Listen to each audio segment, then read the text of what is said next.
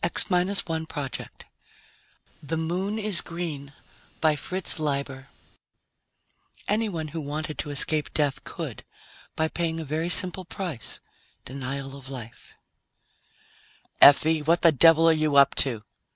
Her husband's voice, chopping through her mood of terrified rapture, made her heart jump like a startled cat, yet by some miracle of feminine self-control, her body did not show a tremor. Dear God, she thought, he mustn't see it. It's so beautiful, and he always kills beauty. "I'm just looking at the moon," she said listlessly. "It's green. Mustn't see it." And now, with luck, he wouldn't, for the face, as if it also heard and sensed the menace in the voice, was moving back from the window's glow into the outside dark, but slowly, reluctantly, and still fawn-like, pleading, cajoling, tempting, and incredibly beautiful. "Close the shutters at once, you little fool, and come away from the window." "Green as a beer bottle," she went on dreamily.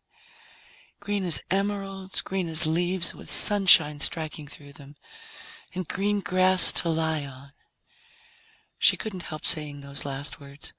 They were her token to the face, even though it couldn't hear. "Effie!" She knew what that last tone meant. Wearily she swung shut the ponderous lead inner shutters and drove home the heavy bolts. That hurt her fingers. It always did. But he mustn't know that. "You know that those shutters are not to be touched. Not for 5 more years at least." "I only wanted to look at the moon," she said, turning around. And then it was all gone. The face, the night, the moon, the magic, and she was back in the grubby, stale little hole facing an angry, stale little man. It was then that the eternal thud of the air conditioning fans and the crackle of the electrostatic precipitators that sieved out the dust reached her consciousness again, like the bite of a dentist's drill. "Only wanted to look at the moon," he mimicked her in falsetto. "Only wanted to die like a little fool and make me that much more ashamed of you." Then his voice went gruff and professional. "Here, count yourself."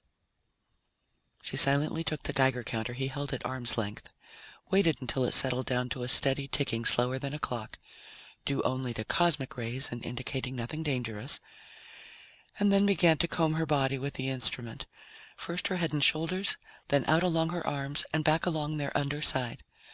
There was something oddly voluptuous about her movements, although her features were gray and sagging. The ticking did not change its tempo until she came to her waist. Then it suddenly spurted, clicking faster and faster. Her husband gave an excited grunt, took a quick step forward, froze. She goggled for a moment in fear, then grinned foolishly, dug in the pocket of her grimy apron, and guiltily pulled out a wristwatch. He grabbed it as it dangled from her fingers, saw that it had a radium dial, cursed, heaved it up as if to smash it on the floor, but instead put it carefully on the table. "You imbecile! You incredible imbecile!" he softly chanted to himself through clenched teeth, with eyes half closed. She shrugged faintly, put the Geiger counter on the table, and stood there, slumped. He waited until the chanting had soothed his anger before speaking again. He said quietly, "I do suppose you still realize the sort of world you're living in?" She nodded slowly, staring at nothingness. Oh, she realized, all right, realized only too well. It was the world that hadn't realized, the world that had gone on stockpiling hydrogen bombs, the world that had put those bombs in cobalt shells, although it had promised it wouldn't, because the cobalt made them much more terrible and cost no more. The world that had started throwing those bombs, always telling itself that it hadn't thrown enough of them yet to make the air really dangerous with the deadly radioactive dust that came from the cobalt, thrown them and kept on throwing them until the danger point, where air and ground would become fatal to all human life, was approached. Then, for about a month, the two great enemy groups had hesitated. And then each, unknown to the other, had decided it could risk one last gigantic and decisive attack without exceeding the danger point. It had been planned to strip off the cobalt cases, but someone forgot, and then there wasn't time. Besides, the military scientists of each group were confident that the lands of the other had got the most dust. The two attacks came within an hour of each other. After that, The fury. The fury of doomed men who think only of taking with them as many as possible of the enemy, and in this case, they hoped, all. The fury of suicides who know they have botched up life for good.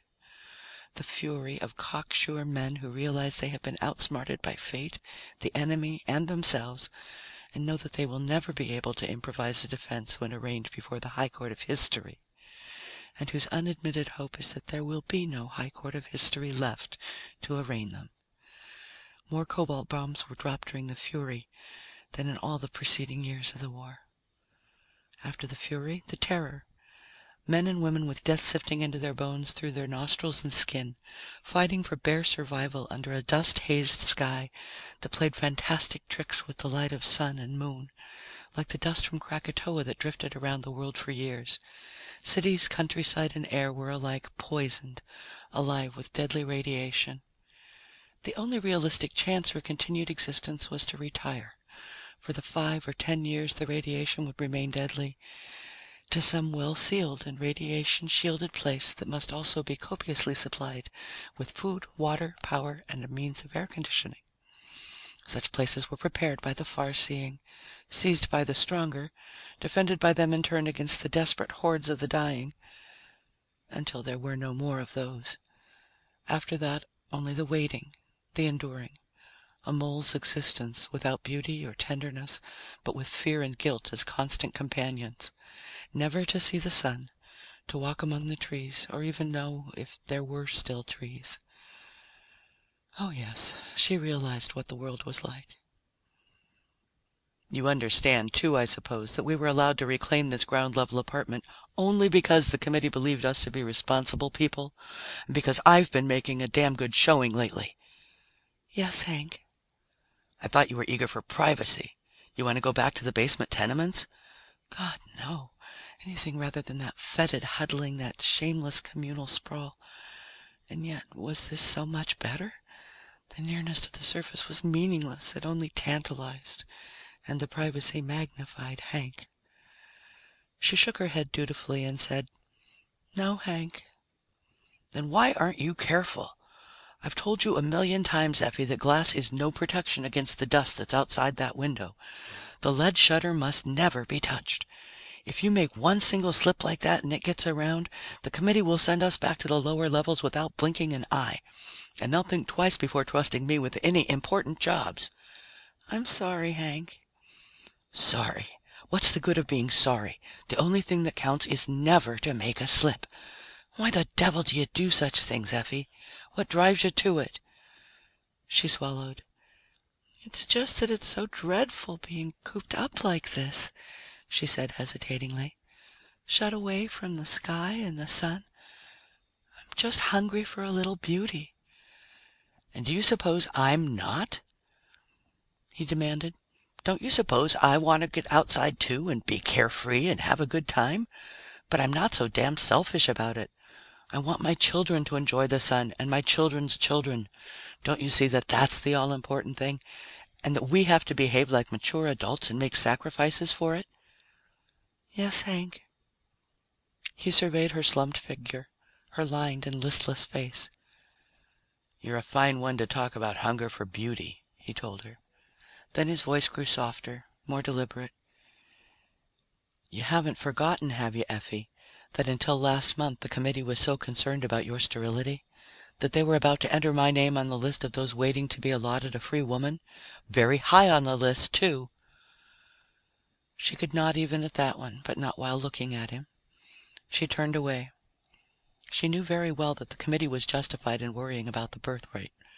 When the community finally moved back to the surface again, each additional healthy young person would be an asset, not only in the struggle for bare survival, but in the resumed war against communism which some of the committee members still counted on.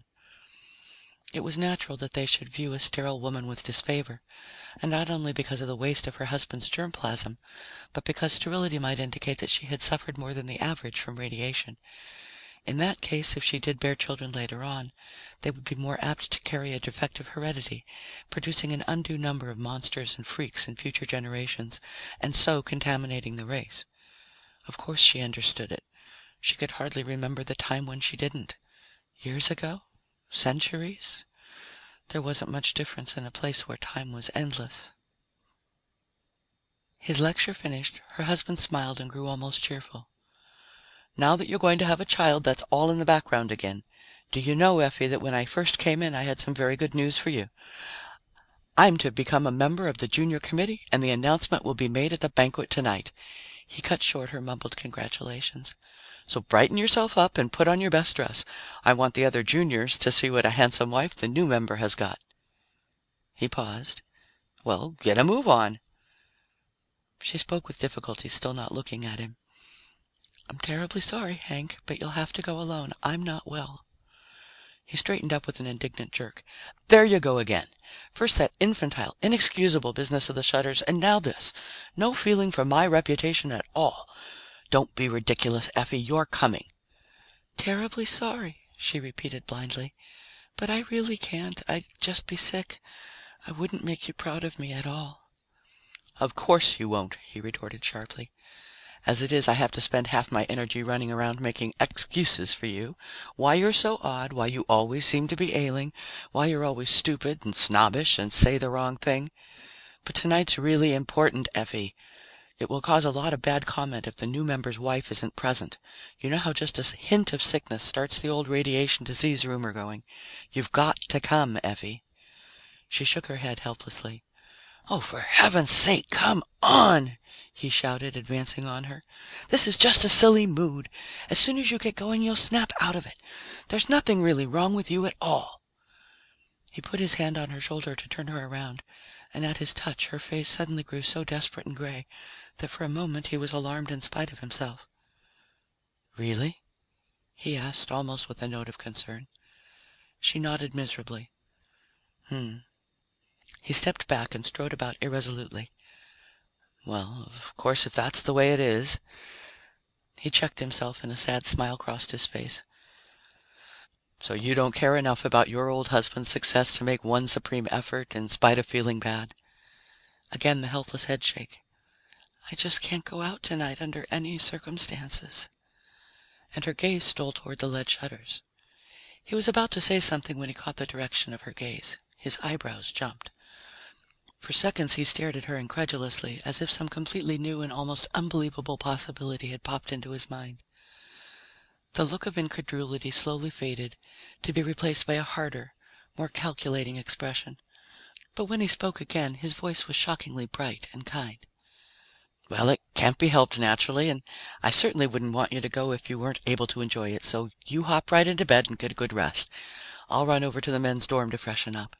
No, really, I don't want you to have to make any effort at all.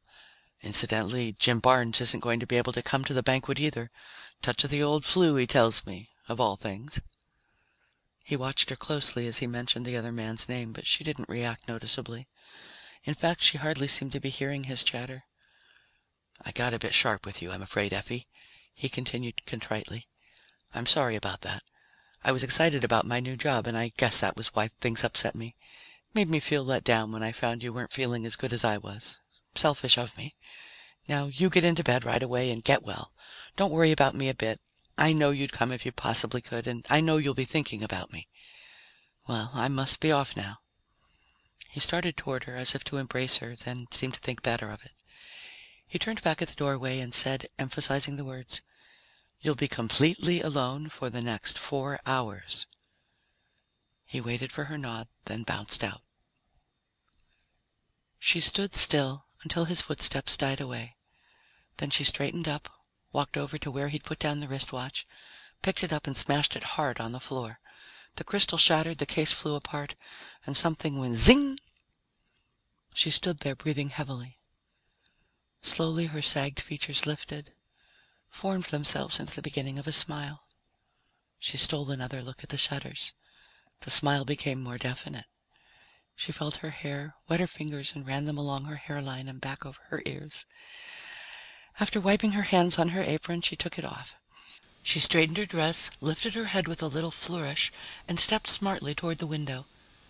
Then her face went miserable again, and her steps slowed. No, it couldn't be. And it won't be, she told herself. It had been just an illusion, a silly romantic dream that she had somehow projected out of her beauty-starved mind and given a moment's false reality. There couldn't be anything alive outside. There hadn't been for 2 whole years. And if there conceivably were, it would be something altogether horrible. She remembered some of the pariahs, hairless, witless creatures, with radiation welts crawling over their bodies like worms, who had come begging for succor during the last months of the terror and been shot down. How they must have hated the people in refuges. But even as she was thinking these things, her fingers were caressing the bolts, gingerly drawing them, and she was opening the shutters, gently, apprehensively.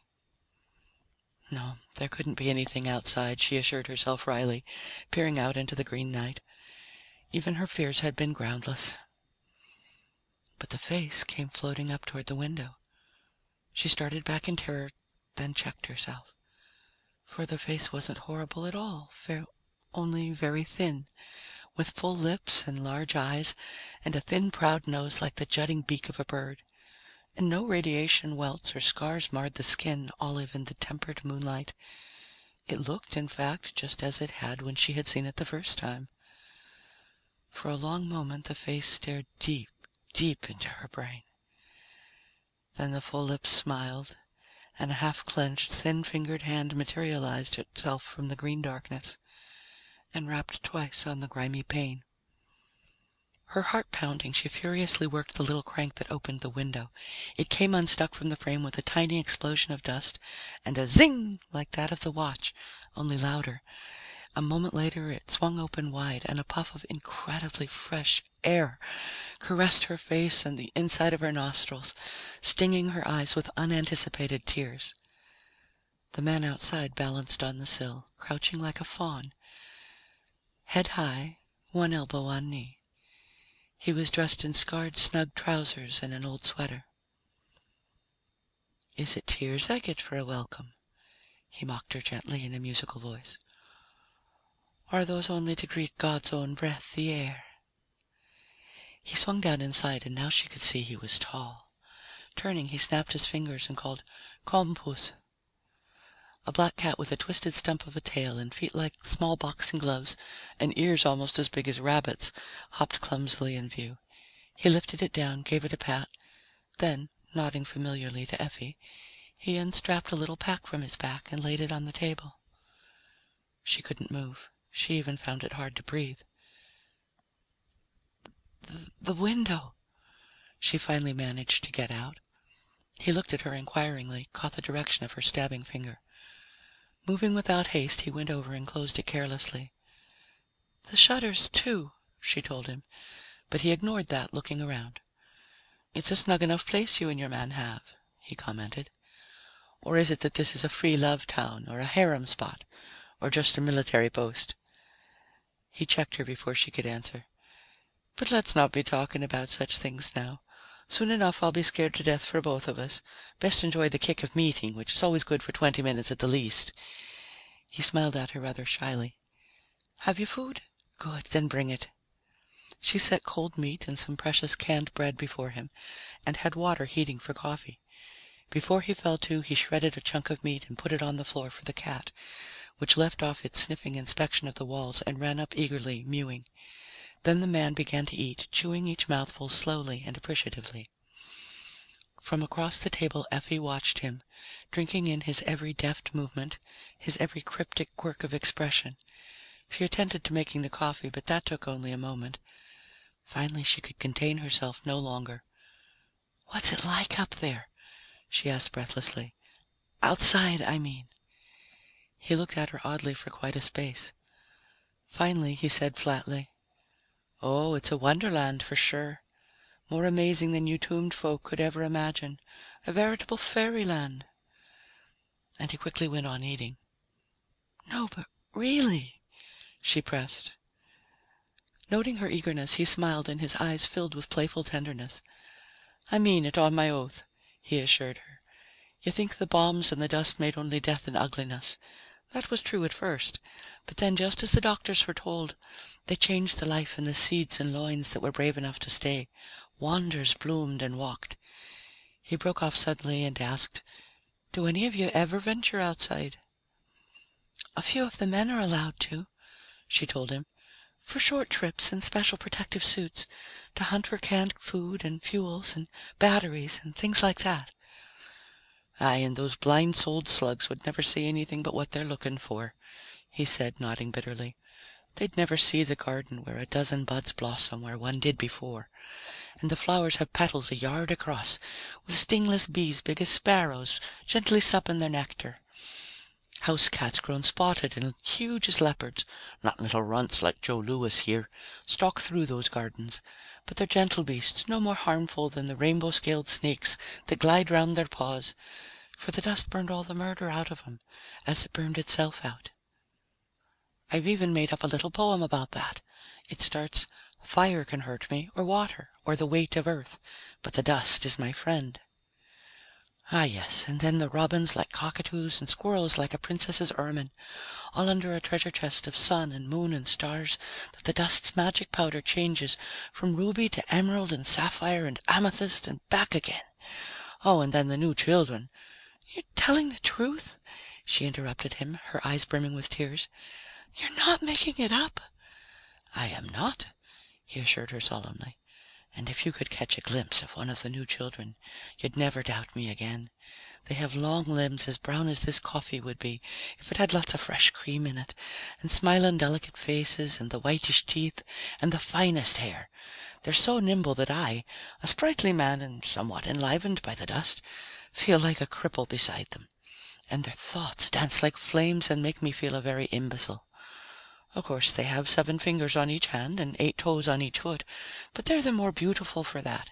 They have large pointed ears that the sun shines through. They play in the garden all day long, slipping among the great leaves and blooms, but they're so swift that you can hardly see them, unless one chooses to stand still and look at you. For that matter, you have to look a bit hard for all these things I'm telling you." "But is it true?" she pleaded. "Every word of it," he said, looking straight into her eyes. He put down his knife and fork. "What's your name?" he asked softly. "Mine's Patrick." "Effie," she told him. He shook his head. "That can't be," he said. Then his face brightened. "Euphemia!" he exclaimed. "That's what Effie is short for. Your name is Euphemia." As he said that, looking at her, she suddenly felt beautiful. He got up and came around the table and stretched out his hand toward her. "Euphemia," he began. "Yes," she answered huskily, shrinking from him a little, but looking up sideways and very flushed. "Don't either of you move," Hank said. The voice was flat and nasal because Hank was wearing a nose respirator that was just long enough to suggest an elephant's trunk. In his right hand was a large blue-black automatic pistol. They turned their faces to him. Patrick's was abruptly alert, shifty, but Effie's was still smiling tenderly, as if Hank could not break the spell of the magic garden and should be pitied for not knowing about it. "You little—" Hank began with an almost gleeful fury, calling her several shameful names. He spoke in short phrases, closing tight his unmasked mouth between them while he sucked in breath through the respirator. His voice rose in a crescendo. "And not with a man of the community, but a pariah! A pariah!" "I hardly know what you're thinking, man, but you're quite wrong." Patrick took the opportunity to put in, hurriedly, conciliatingly. "I just happened to be coming by hungry tonight, a lonely tramp, and knocked at the window. Your wife was a bit foolish, and let kind-heartedness get the better of prudence." "Don't think you've pulled the wool over my eyes, Effie," Hank went on with a screechy laugh, disregarding the other man completely. "Don't think I don't know why you're suddenly going to have a child after 4 long years." At that moment, the cat came nosing up to his feet. Patrick watched him narrowly, shifting his weight forward a little, but Hank only kicked the animal aside without taking his eyes off them. "Even that business of carrying the wristwatch in your pocket instead of on your arm," he went on with channeled hysteria. "A neat bit of camouflage, Effie, very neat. And telling me it was my child when all the time you've been seeing him for months." "Man, you're mad. I've not touched her," Patrick denied hotly, though still calculatingly, and risked a step forward, stopping when the gun instantly swung his way. "Pretending you were going to Give me a healthy child, Hank raved on, when all the while you knew it would be either in body or germplasm, a thing like that. He waved his gun at the malformed cat, which had leaped to the top of the table and was eating the remains of Patrick's food, though its watchful green eyes were fixed on Hank. I could shoot him down, Hank yelled between sobbing, chest-racking inhalations through the mask. I should kill him this instant for the contaminated pariah he is. All this while, Effie had not ceased to smile compassionately. Now she stood up without haste and went to Patrick's side. Disregarding his warning, apprehensive glance, she put her arm lightly around him and faced her husband. Then you'd be killing the bringer of the best news we've ever had, she said, and her voice was like a flood of some warm, sweet liquor in that musty, hate-charged room. Oh, Hank, forget your silly, wrong jealousy and listen to me. Patrick here has something wonderful to tell us. Hank stared at her. For once, he screamed no reply. It was obvious that he was seeing for the first time how beautiful she had become, and that the realization jolted him terribly. What do you mean? He finally asked unevenly, almost fearfully. I mean that we no longer need to fear the dust, she said, and now her smile was radiant. It never really did hurt people the way the doctors said it would. Remember how it was with me, Hank? The exposure I had and recovered from, although the doctor said I wouldn't at first, and without even losing my hair. Hank, those who were brave enough to stay outside and who weren't killed by terror and suggestion and panic, they adapted to the dust. They changed, but they changed for the better. Everything. Effie, he told you lies, Hank interrupted, but still in that agitated, broken voice, cowed by her beauty. Everything that grew or moved was purified, she went on ringingly. You men going outside have never seen it because you've never had eyes for it. You've been blinded to beauty, to life itself. And now all the power in the dust has gone and faded anyway, burned itself out. That's true, isn't it? She smiled at Patrick for confirmation. His face was strangely veiled, as if he were calculating obscure changes. He might have given a little nod. At any rate, Effie assumed he did, for she turned back to her husband. You see, Hank, we can all go out now. We need never fear the dust again. Patrick is a living proof of that, she continued triumphantly, standing straighter, holding him a little tighter. Look at him, not a scar or a sign, and he's been out in the dust for years.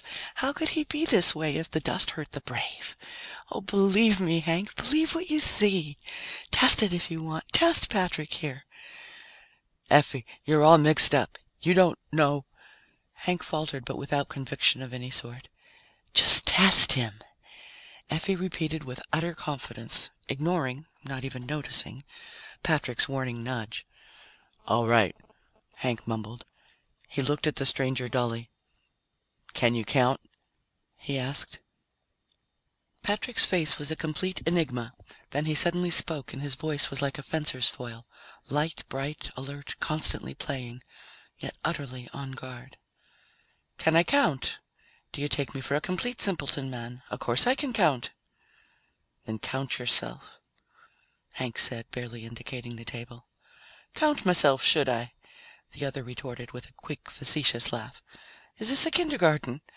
But if you want me to, I'm willin'. His voice was rapid. I've 2 arms and 2 legs, that's 4, and 10 fingers and 10 toes. You'll take my word for them. That's 24. I had 25, and 2 eyes and a nose and a mouth. With this, I mean. Hank said heavily, advanced to the table, picked up the Geiger counter, switched it on, and handed it across the table to the other man. But while it was still an arm's length from Patrick, the clicks began to mount furiously, until they were like the chatter of a pygmy machine gun. Abruptly the clicks slowed, but that was only the counter shifting to a new scaling circuit, in which each click stood for 512 of the old ones. With those horrid rattling little volleys, fear cascaded into the room and filled it, smashing like so much colored glass all the bright barriers of words Effie had raised against it. For no dreams can stand against the Geiger counter, the 20th century's mouthpiece of ultimate truth. It was as if the dust and all the terrors of the dust had incarnated themselves in one dread invading shape that said in words stronger than audible speech, "Those were illusions. Whistles in the dark. This is reality. The dreary, pitiless reality of the burrowing years." Hank scuttled back to the wall. Through chattering teeth he babbled, "Enough radioactives kill 1,000 men. Freak! A freak!" In his agitation, he forgot for a moment to inhale through the respirator.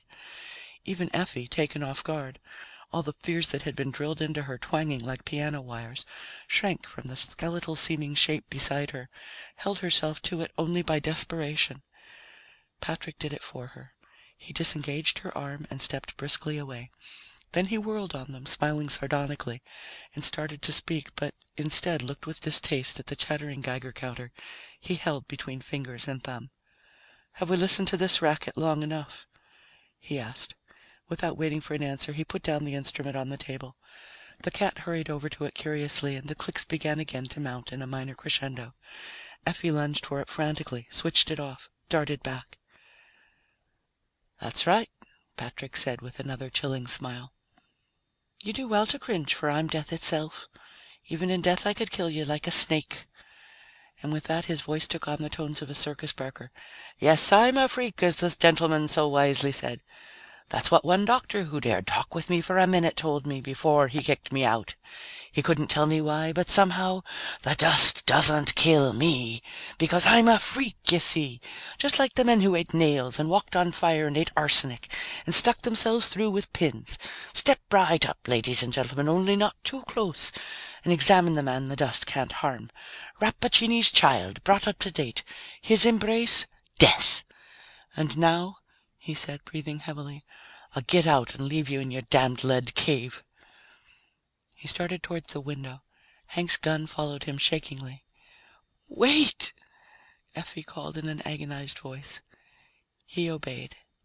She continued falteringly, "When we were together earlier, you didn't act as if—" "When we were together earlier, I wanted what I wanted," he snarled at her. "You don't suppose I'm a bloody saint, do you?" "And all the beautiful things you told me?" "That," he said cruelly, "is just a line I've found that women fall for. They're all so bored and so starved for beauty, as they generally put it." Even the garden?" Her question was barely audible through the sobs that threatened to suffocate her. He looked at her, and perhaps his expression softened just a trifle. "What's outside," he said flatly, "is just a little worse than either of you can imagine." He tapped his temple. "The garden's all here." "You've killed it," she wept. "You've killed it in me. You've both killed everything that's beautiful. But you're worse," she screamed at Patrick, "because he only killed beauty once, but you brought it to life just so you could kill it again. Oh, I can't stand it. I won't stand it." And she began to scream. Patrick started toward her, but she broke off and whirled away from him to the window, her eyes crazy. "You've been lying to us," she cried. "The garden's there. I know it is. But you don't want to share it with anyone." No, Euphemia," Patrick protested anxiously. "It's hell out there, believe me. I wouldn't lie to you about it." "Wouldn't lie to me?" she mocked. "Are you afraid too?" With a sudden pull, she jerked open the window and stood before the blank green-tinged oblong of darkness that seemed to press into the room like a menacing, heavy, wind-urged curtain. At that, Hank cried out a shocked, pleading, "Effie!" She ignored him. "I can't be cooped up here any longer," she said, "and I won't now that I know. I'm going to the garden." Both men sprang at her, but they were too late. She leaped lightly to the sill, and by the time they had flung themselves against it, her footsteps were already hurrying off into the darkness. "Effie, come back! Come back!" Hank shouted after her desperately, no longer thinking to cringe from the man beside him, or how the gun was pointed. "I love you, Effie! Come back!" Patrick added his voice. "Come back, Euphemia! You'll be safe if you come back right away! Come back to your home!" No answer to that at all. They both strained their eyes through the greenish murk. They could barely make out a shadowy figure about half a block down the near-black canyon of the dismal, dust-blown street, into which the greenish moonlight hardly reached. It seemed to them that the figure was scooping something up from the pavement and letting it sift down along its arms and over its bosom. "Go out and get her, man," Patrick urged the other. "For if I go out for her, I warn you, I won't bring her back. She said something about having stood the dust better than most, and that's enough for me." But Hank, chained by his painfully learned habits and by something else, could not move. And then a ghostly voice came whispering down the street, chanting, "Fire can hurt me, or water, or the weight of earth, but the dust is my friend." Patrick spared the other man one more look. Then, without a word, he vaulted up and ran off. Hank stood there.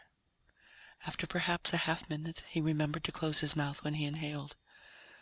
Finally, he was sure the street was empty. As he started to close the window, there was a little mew. He picked up the cat and gently put it outside.